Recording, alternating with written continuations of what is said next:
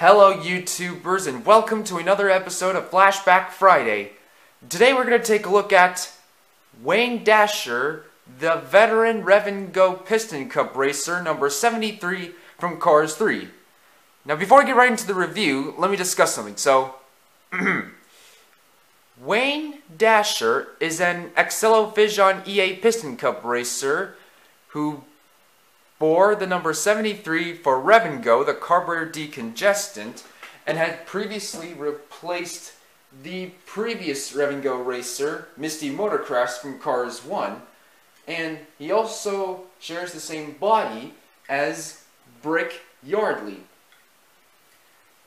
And during his appearance in Cars 3, he was one of the racers to participate in the Dynaco Light 350 at the Motor Speedway of the South of the 2016 Pistoncup season. And on that very same year, when next-gen racers started dominating the Pistoncup circuit, he was one of the remaining veteran racers to participate for the rest of the season. In 2017, the following year, before the Florida 500 at Florida International Speedway, he was replaced by his sponsor in favor of a next-gen racer named M-Fast Fawn, who I unfortunately don't have. And during his diecast releases, he was released in the Desert Race 11 pack of 2017, along with Lightning McQueen, aka Cars 3 Lightning McQueen, Rusty's Racing Center Lightning McQueen, Jackson Storm, Bobby Swift, Cal Weathers, Brick Yardley, Todd Marcus, also known as Cars 3 Todd Marcus, Red Meeker,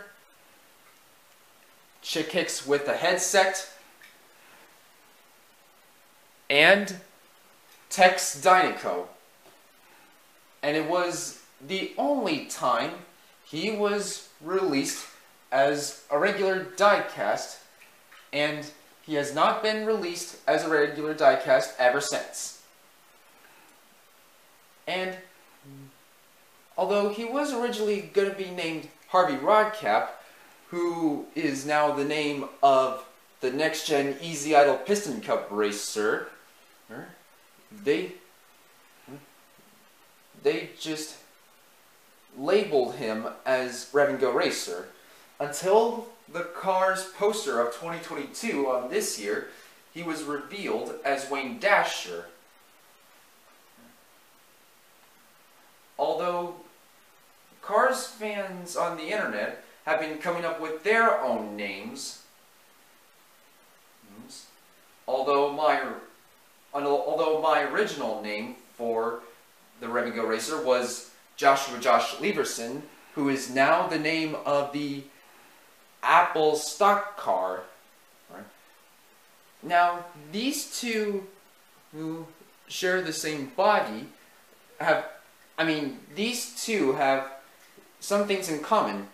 They're both axxelofission EA Pistoncup racers, which they share the same body mold as Brick Yardley, and they are both nameless and had not been released as regular diecasts in a single, although Mattel hadn't planned on releasing this one, and so this needs to be customized, can be customized. And now, without any further ado, let's dig right into the review.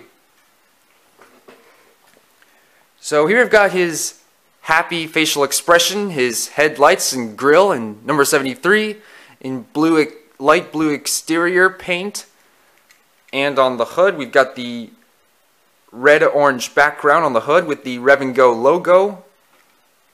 And on both sides, we've got the orangish-yellow number 73 and the red arrow at the bottom indicating a pity to lift them up, and the black rims on the Blackwall Lightyear tires and the Revngo logo saying Revngo carburetor decongestion, the gas cap, and a few contingency logos saying Pistoncup, Vitaline, Revolting, RPM, Nitro Aid, Octane Gain, and Clutch Aid. And on the top we've got the dark blue interior with the yellow number 73, no name signature. And on the trunk we've got the Revngo logo with the red and orange background and the ducktail spoiler. And on the back we've got the red taillights and the Revngo logo and the camera in the middle and the number 73 on the back bumper. Now on the right side we've got the exhaust pipe. And that is it. Now let's compare them to the other axxelofission EA Pistoncup racers that shares body mold. We've got Brick Yardley, Josh Leverson, the Apple stock car,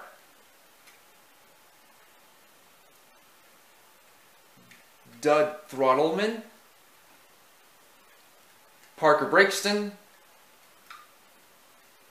Tommy Highbanks, Brian Spark, Buck Bearingly, and Terry Cargaz, even though he shared the same body mold as Cal Weathers.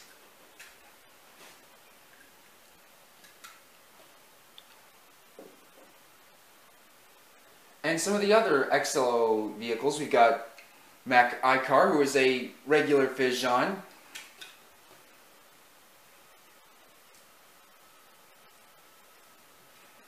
Cora Copper, who is a Rapido SI.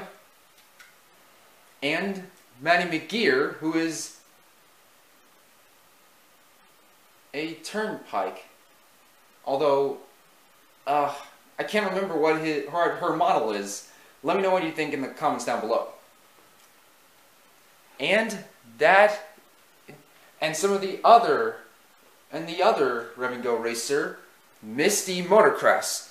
So now let's compare the two Revngo racers.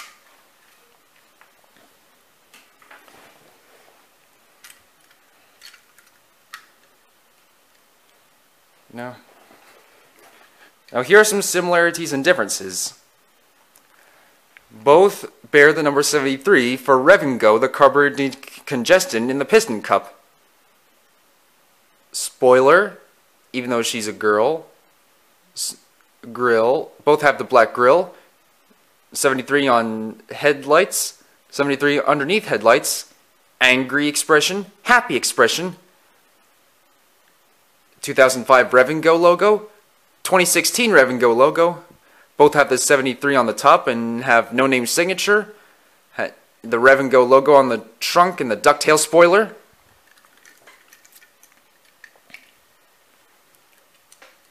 '80s model, 2010s model. Both have the 73 and the Revngo logo and the gas cap on the both sides. Blue rims on the Blackwall Lightyear tires. Black rims on the Blackwall Lightyear tires. Arrow at the bottom. No arrow at the bottom.